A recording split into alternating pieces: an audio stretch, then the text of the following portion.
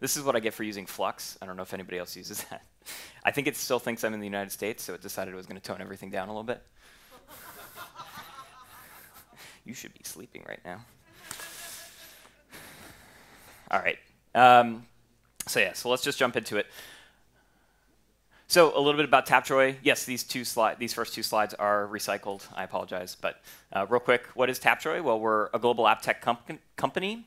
We're focused on basically providing different techniques and tools for developers to use to power their mobile applications, whether that's monetization, analytics, user acquisition, user retention.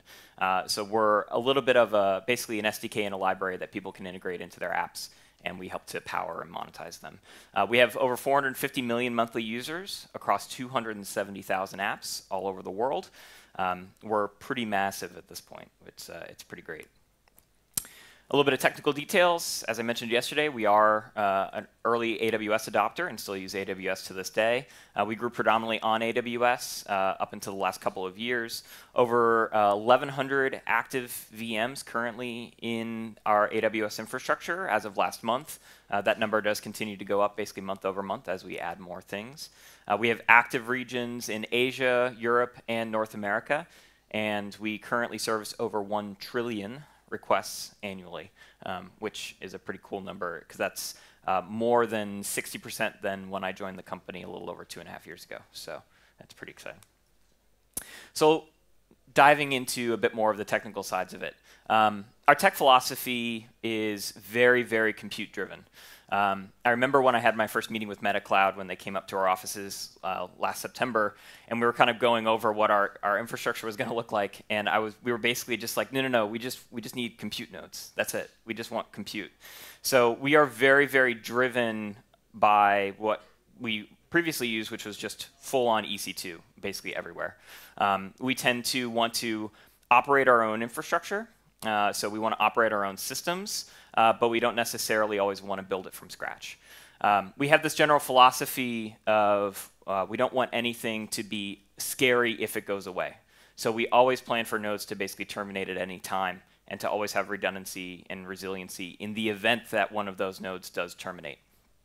So basically that falls into this idea that all nodes are ephemeral. So the disks that are actually accessible there, if that node goes away, the data is now lost. It's no longer available. It's already replicated somewhere else. The data is actually always distributed in that case. And so failure in that mode is always tolerated. So a node disappearing basically means nothing. The system automatically handles the fact that a node is not available. The data is either repaired or replicated, and you're back to basically where you were before the node went away. And so you can either terminate a node if something looks like it's misbehaving, or you can take it out of service. It really doesn't matter. In the middle of the night, if we have a misbehaving database node, we more or less just shoot it in the head, and it goes away. It's just the way that it works. So I want to walk you through a couple of the services that we use inside of AWS, because I think it's a little illustrative of kind of our methodology about how we approach infrastructure. So we use SQS quite heavily. We find it to be simple, inexpensive, and durable. That being said, we're actually building our own new internal system, which is influenced on SQS. I actually sent out a tweet last night, and so if anybody in the room actually knows anybody from the Zakara team that's working on the stuff for OpenStack, I'd love to meet with them. I think we actually have a useful addition to the project, and we'd like to contribute that back. We basically avoid lock-in. I mentioned yesterday we have a couple open source projects. Chore is one of them. It's this no lock-in pluggable backend queuing system that we use. And so we can swap in and out SQS with basically any other backend that we define at any time. So we're not locked into SQS. We just use it because of basically the durability and the simplicity that it provides. We use RDS to manage our MySQL instances. To be perfectly honest, it's just because we don't care about having to manage MySQL instances. We don't really use MySQL for all that much. We're not a heavily dependent transactional database shop. So for the most part, the majority of our workload is not against MySQL. So it's a fairly simple system, and RDS has served us well. So there's no lock-in. It's pretty simple. It's easy, so we use it. If we ever needed to move off it, we could. We just choose not to. We use CloudWatch, but we also use a bunch of other tools as well. In addition to that, we're pretty heavy users of Librato, which is a great sort of StatsD compatible monitoring solution. But we actually also funnel all of our CloudWatch metrics into StatsD. Also, CloudWatch is free unless you pay for more of it.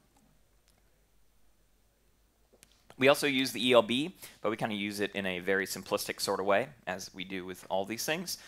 We only use the ELB for SSL termination. That's just because they have really good tools and techniques around basically handling SSL. Behind the scenes there, we actually have our own routing and our own personal load balancing layers as well. So the instances that are actually attached to the ELB are actually static. They never change. It's just basically a set of HA proxy instances and Nginx servers. So for the most part, we don't use ELB like most people do. We do use autoscaling quite heavily, so we tie it into different metrics to spin up and down our instances inside of Amazon. Our traffic does fluctuate pretty dramatically over the course of the day. It's about a 30% peak to valley flux, so we do leverage autoscaling to basically save money. We also use S3. We're a pretty heavy user of, well, I guess relatively speaking, I'm sure like Dropbox is a heavy user of S3. We're a user of S3. We've got north of a petabyte of data sitting in S3. We basically store everything we can. We have every single request over the entire history of Tapjoy stored in S3, so we can always look back at any point in time and see basically a request that flowed through our system. We also store log data for a certain period of time as well. We do generate tens of terabytes of log data every day, so it's a little hard to actually hold on to that forever, but we do kind of work through a S3 to Glacier kind of migration. So, as I mentioned, we basically use compute everywhere. And when I say everywhere, I mean everywhere in our entire lifecycle. So every dev has access to either AWS or Tapjoy 1, which is our new OpenStack deployment. So any developer at any time can spin up a VM in either of our clouds and have access to a large number of instances to play around with. This is great for R&D. It's great for simulating changes. It's great for trying to learn about how your application is going to perform under certain workloads. It's great for basically saying, well, I need to see how this behaves when I actually load in 10 terabytes of data. It's hard to do that on a MacBook Pro. I don't think there are any MacBook Pros with 10 terabytes of data yet. So it's useful to be able to provide this sort of access to all of our developers. So we really heavily rely on this concept of compute is elastic and you should have access to it anywhere.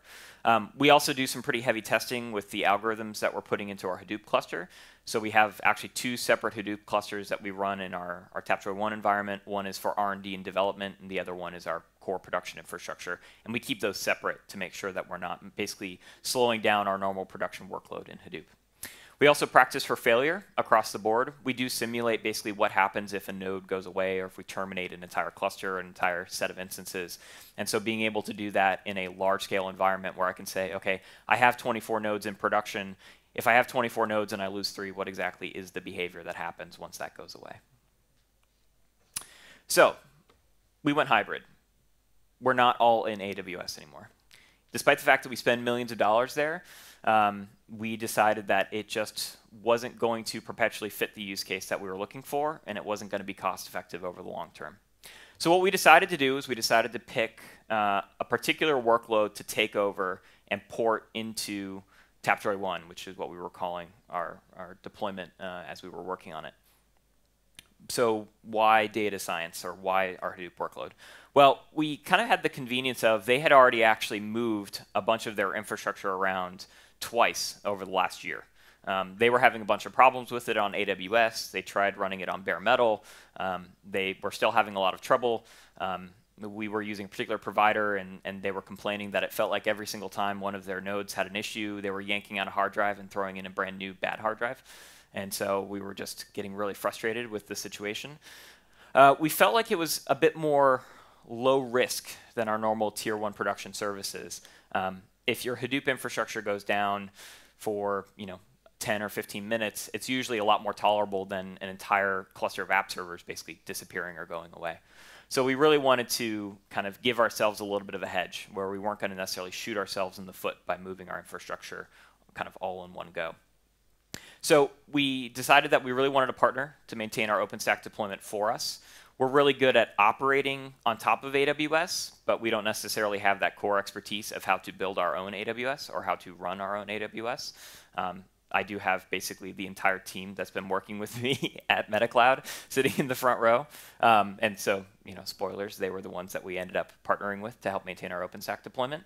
Our general philosophy is that we want to build our business and we want to operate our apps We don't necessarily want to have to go from ground zero to build our own OpenStack deployment.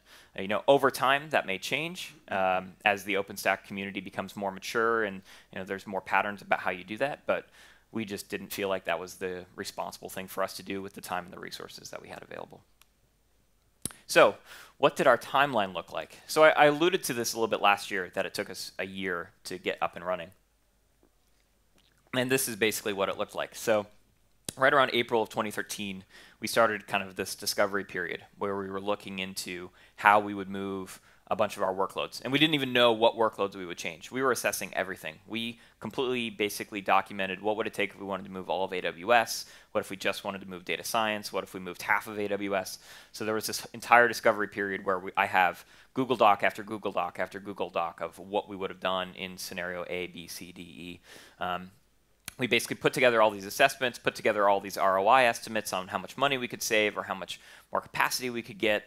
And we just basically worked on this for the better part of 3 months. And we talked to every vendor under the sun, it felt like. I had more phone calls with people than I care to remember. I didn't feel like I actually got any work accomplished for months, but that's sometimes how these projects go. Right around September of 2013, I flew out to San Francisco with my counterpart on this project, James Moore, who I mentioned yesterday, who helped to design a bunch of the infrastructure. And we basically made our first internal pitch to the CFO, the Chief Product Officer, and our CEO at our company.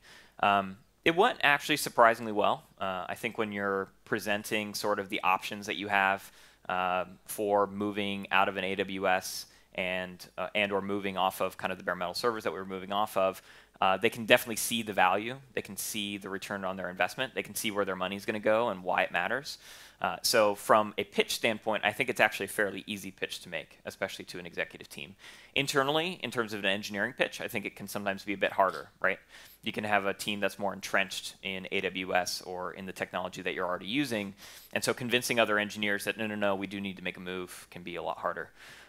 We basically locked down our hardware choice. We vetted it with MetaCloud. They basically said, yeah, we think this will work fine. Kind of shrugged their shoulders. They were like, we'll be fine. It'll be good. And so we went for the board. We basically pitched everything to our entire 7-8 person board. We presented it. We got the thumbs up in the meeting, and we were a go. So we basically locked in all of our vendors, started all the contract processes, getting everything signed. Lawyers talked to each other. Lawyers complained at one another. Finance people complained at one another.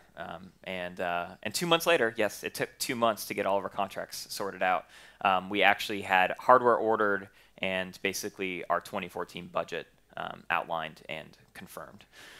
So we ordered it in December. We were supposed to have our gear shipped sometime in early spring. I think the original date was end of January, which then became end of February, which then became the end of March, which then finally became the end of April. And we actually got our gear delivered, which was pretty frustrating. That's probably one of the biggest downsides to ordering our own hardware. It does take time. In our case, we ran into a part shortage. There was one part that was missing in our infrastructure, and one part is all you need to have it not get delivered. So that is definitely one of the challenging parts about moving, a deployment to something like an OpenStack where you're running your own infrastructure and you're ordering, custom infrastructure. You're not basically starting with something that somebody else has already printed out and you're just kind of stealing it off the assembly line. There are companies that do that, right? There are ways to basically guarantee you're going to get infrastructure in a 6 to 9 week window pretty consistently, but 16 weeks, give or take. It doesn't sound like that's totally not par for the course. We were probably, on the wrong side of the mean, but these things happen. So by the end of June, we were completely green. Our entire OpenStack deployment was up and running. It had been tested, beaten, basically benchmarked up the wazoo. We started moving all of our data over into our Hadoop infrastructure. And 2 weeks after we went green, we were live and completely cut over. Took 2 weeks with zero downtime. I honestly find that to just be amazing. We moved 180, 190 terabytes of data in 2 weeks. It was really good. And the guy who worked on that, his name is Robin Lee. He did a unbelievable job doing this. And I hope he got a nice big bonus for the hard work that he was doing, because he was doing it from China at that time. And so we're coordinating from the East Coast of the United States with China on a daily basis. So, as I mentioned, the vendors, it really did actually matter for us. We had 2 really good vendors that worked with us throughout the project. MetaCloud, as I mentioned, my little cheerleading group in the lower right-hand corner, they helped to verify our design, power our OpenStack deployment, provision our network. They actually worked on the entire network design for us. That was a little bit of a one-off for them, and I know it's been a challenge, so I really appreciate the hard work that you guys did on that. I'm so sorry. And basically it allowed us to kind of focus on what we were more experienced with, which was spinning up the Hadoop infrastructure in our core applications. We also partnered with Equinix on this stuff. They were really great on helping with the cooling and power designs because, as I mentioned yesterday, we run about 17 kVA per rack when it's under full load, so it's a fairly heavy workload, especially for the facility that we were running in on the East Coast, which is roughly about a mile away from AWS. On the East Coast.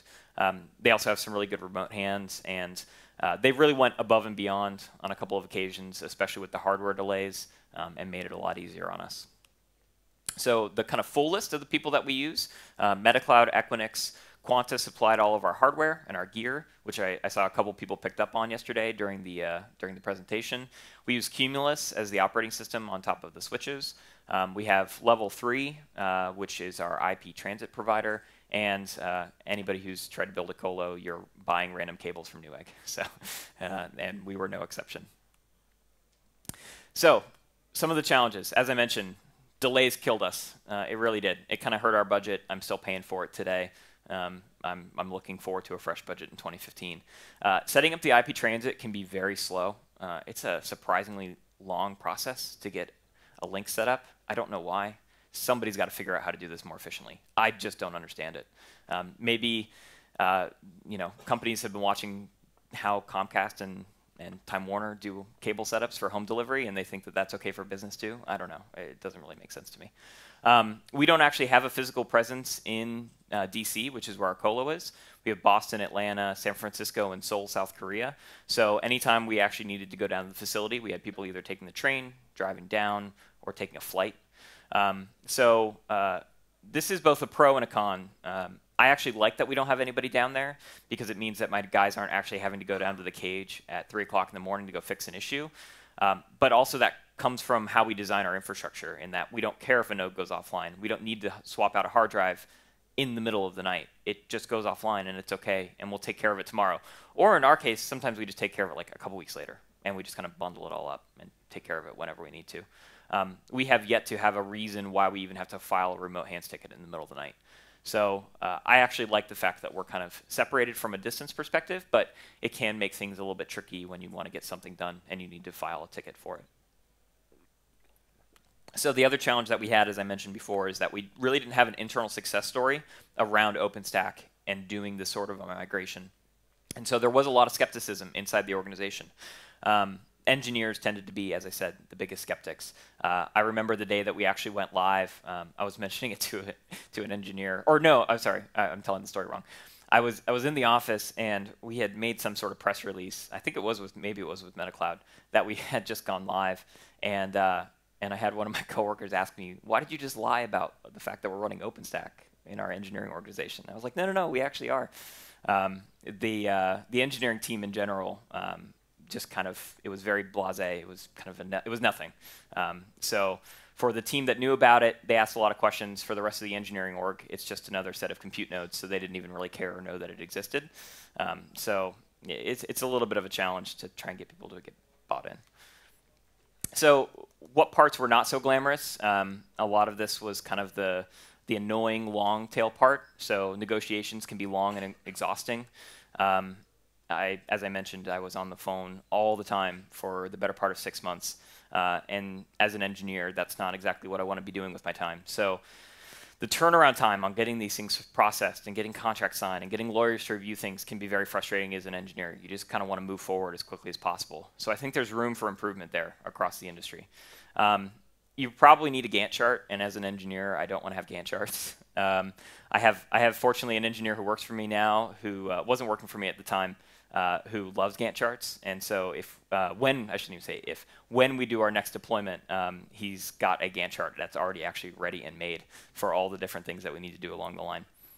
And to be perfectly honest, there's nothing agile about writing a big check for a bunch of infrastructure, right? That's part of the beauty of EC2 and any sort of cloud service like that. It's nice to be able to spin up and spin down VMs as you want because you're not writing a check when you do it.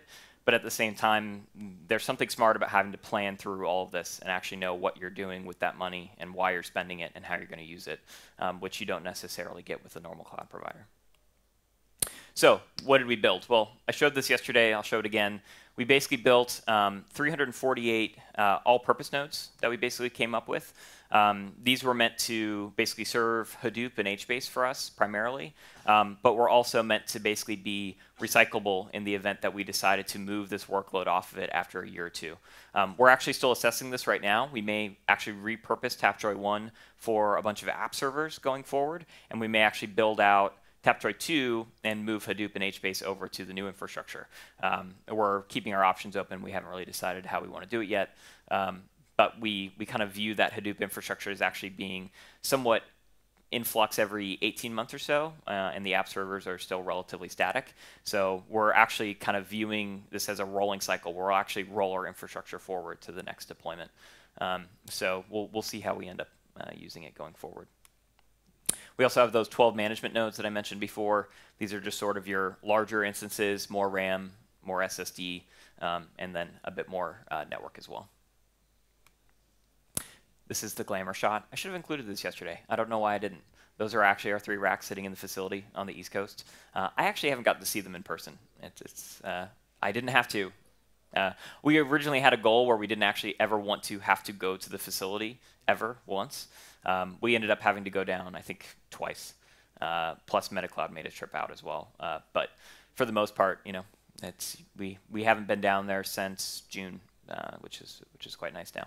So that's the 3 racks. So this is sort of a graph that shows where we were and where we went to. So the old blue line is basically the infrastructure that we replaced, and the red line is now our new infrastructure that's in Tapjoy 1. So you can see, depending on the metric that you're looking at, we basically went up, in some cases, over 10x in terms of our actual capacity gains. We spent the exact same amount of money as we were spending before. We basically traded monthly OpEx for an upfront CapEx investment. And for those of you who don't know, operating expense versus like a upfront capital investment where you're basically outlaying a bunch of cash. And this is what we got. So for basically throwing a little bit of upfront cash at the problem, we got huge gains in our infrastructure. I mean, just absolutely massive gains. When we were trying to basically put together information about if we used AWS for this, if we used SoftLayer, if we used Rackspace, if we built it ourselves, what would all this look like in terms of cost? Nobody even came close to us building it ourselves. And by the way, when I say the same price, I mean same price all in. That includes the headcount that we're basically counting for in MetaCloud. So a lot of times when you're building out this deployment, you're not including the fact that you're going to hire 2 engineers, or you're going to basically have 2.5 full-time engineers working on your problem. We actually took all of that stuff into account when we were putting together all this information. So I'm very proud of what we were able to do here. It wasn't the best configuration that we came up with, but it was the best configuration we came up with a healthy hedge against it with this recyclable nodes that we came up with. So a lot of the times you'll see people who build their infrastructure basically down to every last bit of like power and raw CPU that they're trying to eke out just so they can get the most performance out. We didn't quite go to that extreme, mostly because we wanted a hedge. So some diagrams, just because I want to show you all kind of what our infrastructure looks like, how it behaves, how it works, and now how it actually works with our OpenStack deployment as well. Let me make sure I'm not. Whoop. All right. So we have, as I mentioned, we have a fairly large AWS infrastructure still in place. So it basically starts with our mobile networks. So we're, as I mentioned, we're a completely global company. We see users in almost every country in the world, probably except for North Korea. And I think we actually have seen North Korea once. We have? Yeah, Hugh's saying once. We've seen it once. So Kim Jong-un does like Tapjoy, would be my assumption. So basically all the mobile networks flow into us, and they hit our regional endpoints. So we actually set up SSL termination endpoints all over the world to basically bring SSL termination as close to the end user as possible. I don't know if any of you work in a in an application that's actually very heavily used by mobile devices. But SSL is really painful over mobile because you eat the latency between you and the tower. So what you always want to do on a mobile device is basically reduce the number of hops and reduce the latency as much as you can, and basically bring yourself as close to the device as you possibly can. So we have edge nodes serving our SSL termination. Those regional endpoints then flow down over a persistent SSL connection to our primary load balancers, which are all housed in US East. So we're primarily on the East Coast of the United States right now. Those tiers then flow down to a routing layer. As I mentioned before, we use HA proxy and Nginx quite heavily internally to basically load balance and to also route traffic to different clusters inside of our application tiers. So underneath that routing tier is server cluster 1 through N. I don't know, Hugh, we're probably up to like 20 now, 18, 20, something like that. It's a fairly large number. And that's all being handled basically at the routing tier. So we're doing matches based off of URL parameters, DNS. There's a bunch of different things that we're doing. That then, depending on the cluster, will flow down to this VPN service proxy that basically routes traffic down to Tapjoy 1 whenever necessary. And I'll show a little bit more of a detailed diagram there. So what does that look like? Well, at the level of an app server, you're basically running a core service. So in our case, let's say an offer wall, or you're showing a display ad, or you're showing a video. That service is serving up a request to the end user, but what we need to be able to do is we need to be able to optimize the response that we're sending back to that user. So for Tapjoy, we're a rewarded advertising company. So what that means is that we're not just showing you an ad that you're then going to look at and we're earning based off of like the 1,000 impressions we get. We actually earn money based off of whether or not you choose to interact with our ad. So not even click on the ad, actually have to interact with the ad. So a lot of that is you watched an entire video, or you complete a survey, or you actually kind of play a quick little game on your screen. All of those things we basically count as an engagement, and that's how we earn our money. And in return for engaging with an ad, a user earns currency in their game, or earns some sort of credit, or unlocks a level, or whatever the case is. So we're always trying to choose the best possible ad because that's the right way to get users to interact with your system, is to have it work well and to show them things that they actually want to interact with and care about. So all of that flows through this optimization service, which is powered by Tapjoy 1. So what you can see is that we have a service that flows through this concept called a circuit breaker. And we call it a circuit breaker because we never want to assume that whenever we're kind of crossing service boundaries, that service is going to work properly. And that is a great design pattern to follow wherever you possibly can in your code and in your infrastructure. Never assume that the other side is always healthy. Once you start to assume that, that's when your services start to go down all the time. Because when you start to have 20 services, you're increasing the surface area of failure. And as you increase that surface area of failure, failures will just start to happen more frequently, because that's just how it works. So what we do is we basically have the circuit breaker watching the traffic as it's flowing through to this endpoint, which either then hits a cache or hits our VPN tunnel and goes off to HBase to basically make some determinations about what is the right ad to show to that user. So we actually do user level targeting. We're actually looking up on a per user basis what is the appropriate ad to show, and then we return that value back. Now, in the event that that endpoint is for some reason unavailable, because the internet, we actually flow to a fallback database, which has a cached version of some lists that we'll work through, which are relatively well optimized, but not necessarily the best possible situation. That fallback database is constantly getting populated and worked on actually by Tapjoy 1 behind the scenes. There's actually then another fallback that I didn't even draw on this diagram, where if that fallback database isn't available, we actually have another fallback in place there as well. So you can see we just kind of layer on these multiple layers of fallbacks. So in the event that anything isn't behaving properly, everything just sort of keeps running. So it's just something that I think is very useful to keep in mind, and we try and preach that internally as best we can. So the other component that we're using Tapjoy 1 for primarily is this data pipeline. And so for us, it's all about Hadoop and HBase and basically big data and all the algorithms that we run. So all of the mobile devices connect to our app servers. We generate all this data. As I mentioned, we generate tens of terabytes of data every day. That flows through a data aggregation service that we operate internally called our Reaper system. That Reaper system then dumps data into a BATSD deployment, which we use for some internal monitoring and detection services. It also flows down into S3, where we do our bulk storage for all of that data. And then Tapjoy 1 actually consumes all that data from S3. So it's reading all of that information in, processing it, ETLing it, loading it up into HBase into a more normalized format, and it's also dumping it off to a Vertica cluster that we operate behind the scenes as well. You can see that I kind of drew the box for Tapjoy 1 around Hadoop and HBase and not Vertica. Vertica is probably going to be in Tapjoy 2. We've been sort of putzing around on it for a while, but we're looking to move that out as well. So, as I mentioned, you should plan for failure. I assume we have some Ceph users potentially in the audience, EBS users potentially. You'll notice that I haven't mentioned EBS or Ceph once at all in this entire discussion. We just don't use it. We just don't. That may be a little bit naive on my part and on my team's part, but as I mentioned, we try and think of everything as ephemeral. And whenever you start to rely on the fact that I've written something to disk and that's being basically replicated somewhere else via that disk, right? And I need to be able to remount that disk somewhere else to recover the data that I'm working on, I get really nervous. I don't know. I'm not sure why.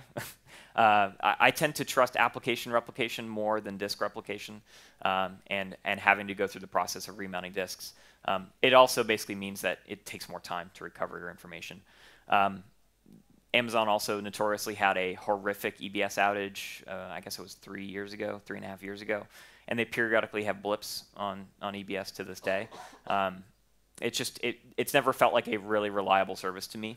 And so when I talk about building services for our own infrastructure, we just don't use it. We tend to focus on replication up a layer for us. It's at the application layer. So always think about service boundaries when you're defining this stuff. So have hardware contingencies, have software contingencies, run a backup link, which is a little funny for me to say. Use temporary caches in the event that something goes down. Always have a fallback plan, no matter what. So if you're building your own new OpenStack infrastructure, make sure you have a clean fallback plan when anything actually falls over, because it will. Things break. That's just the nature of engineering. Nobody's ever built a 100% reliable service that's run for years and years and years. Or maybe they have, and I just haven't heard about it, because Lord knows Google certainly has it, and they really do try. So my info, as it was yesterday, DustyWes on Twitter.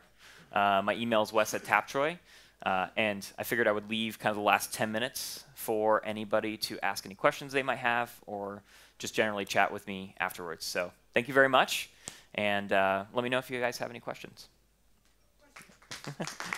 Thanks.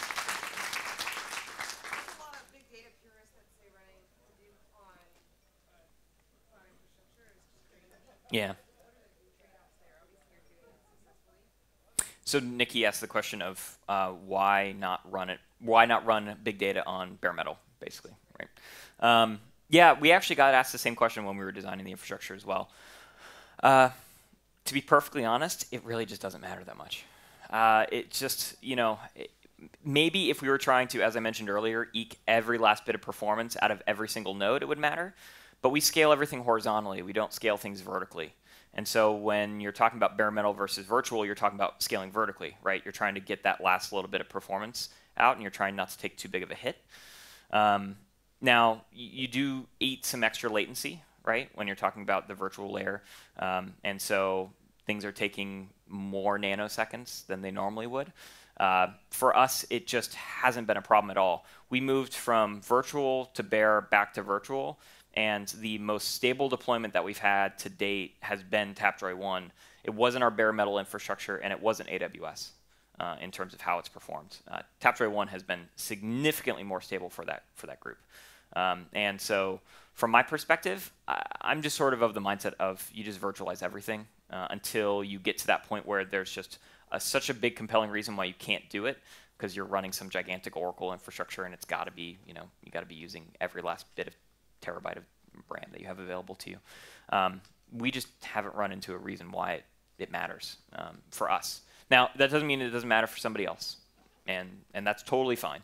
But for us, the management of having a virtualized environment is so much better than that last bit of performance that I get out of my dedicated instances.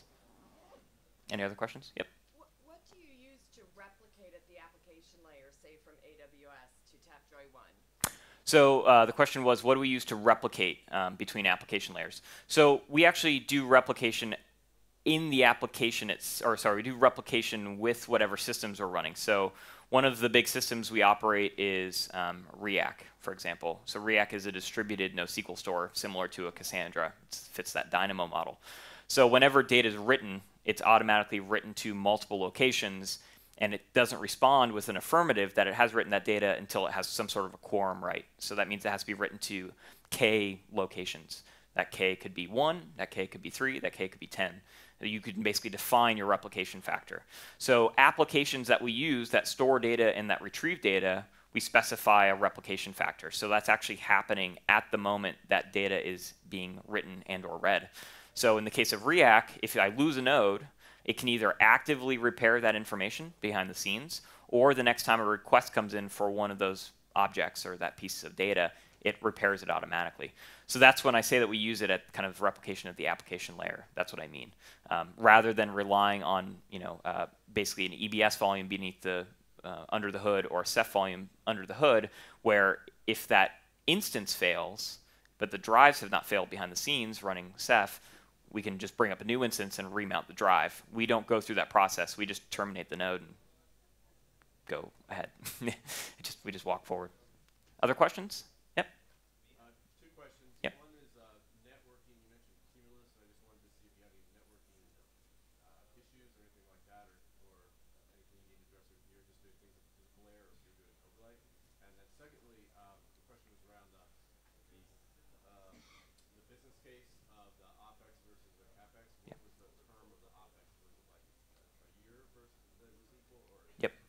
Okay, so I'll answer the second question first and then go back to the first one. So for us, we did everything over a 3-year cycle because that was basically the warranty agreement that we have on the hardware.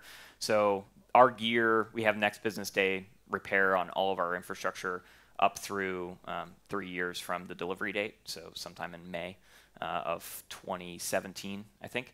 And so we basically did a one-to-one. So assuming our infrastructure only lasted to the day that our warranty expired, that is our comparison. So when I talk about ROI, I'm not even cheating and saying it's a 5-year ROI on buying my hardware versus a 3-year lease on cloud infrastructure like you would with an Amazon heavy reservation. So if this gear lasts for 5 years, it's just house money at that point, and it's great. And the gear that we have there is going to be, you're going to have more hardware failure after 3 years, but in terms of performance, it'll be fine for a big chunk of workload that we're going to be using. And since everything we already build can tolerate node failures, we'll just run it into the ground, basically. The first question, I'm actually probably the last person you should ask about the networking stuff. James, a guy by the name of Adam Bell, James Moore, and then a couple of the people sitting in the front row worked on a lot of the networking. So if you want to ask about the networking, Rafi might be a good person to ask about it after the talk. There's also another MetaCloud employee who did a ton of work on this stuff. His name is Dave Pippinger.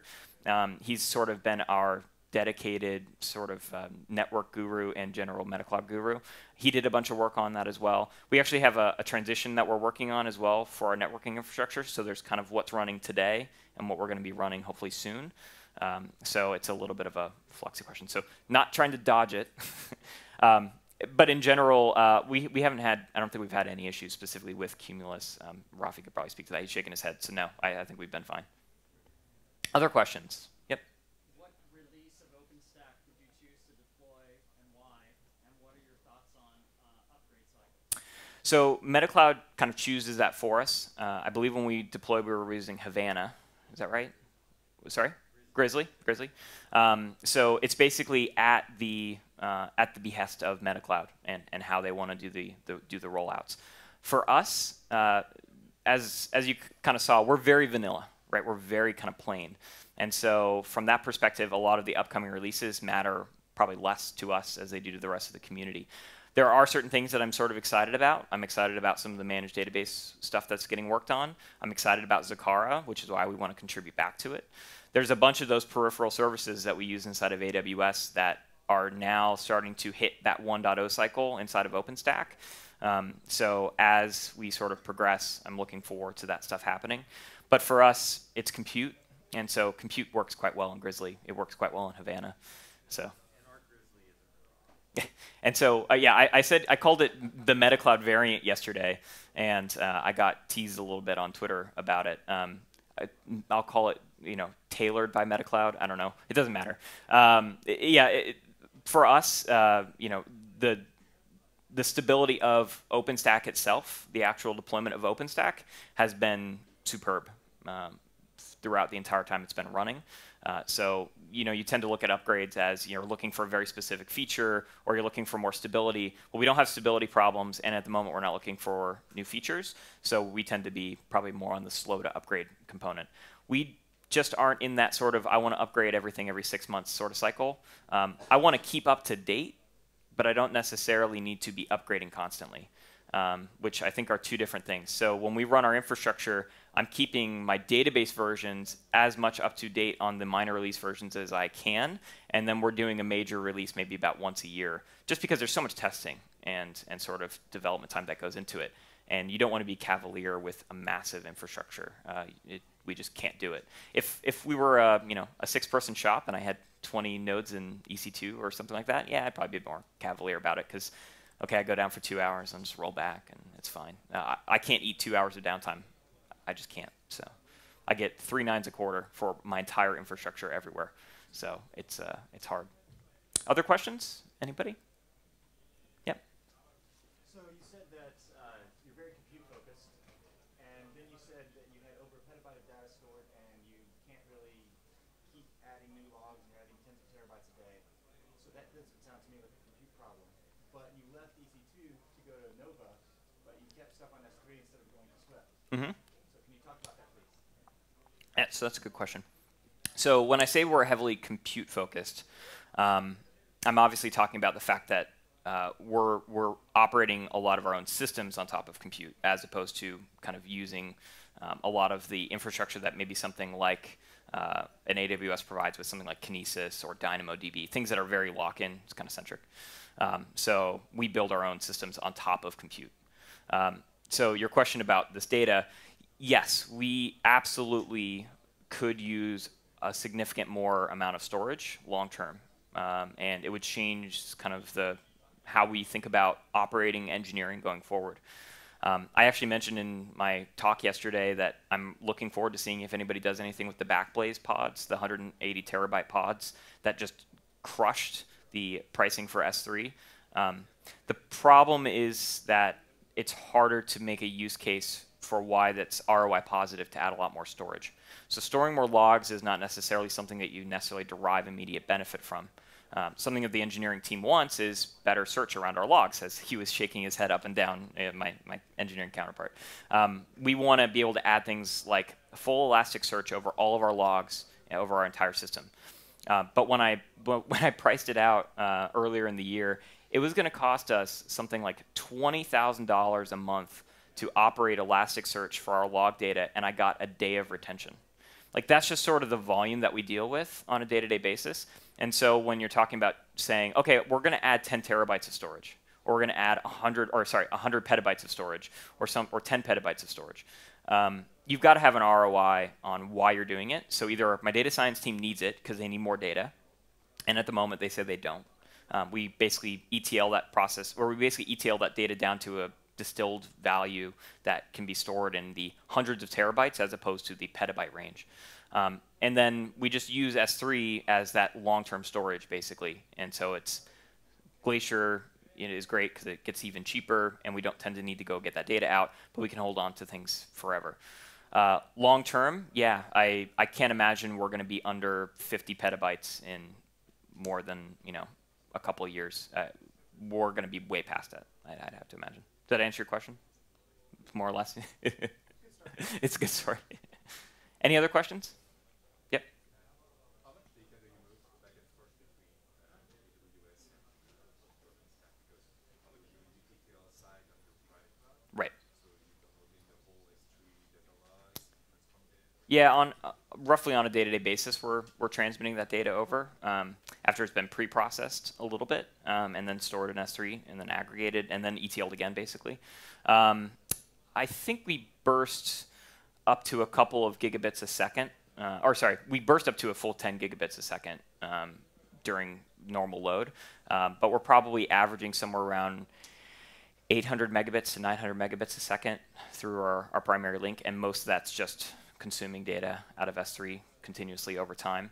I'm not exactly sure how many terabytes that is a day, but it's somewhere in that ballpark. Yep.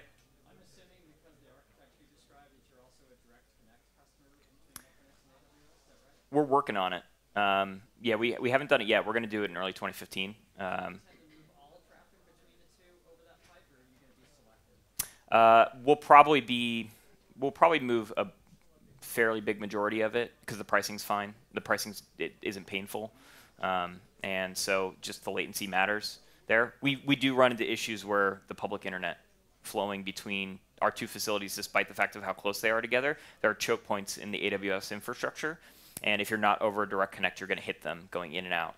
And so we hit these big kind of 60, 80 millisecond lags between the two pieces of infrastructure, and that sets off alarms in our system. So we want the direct connect because you get a better SLA.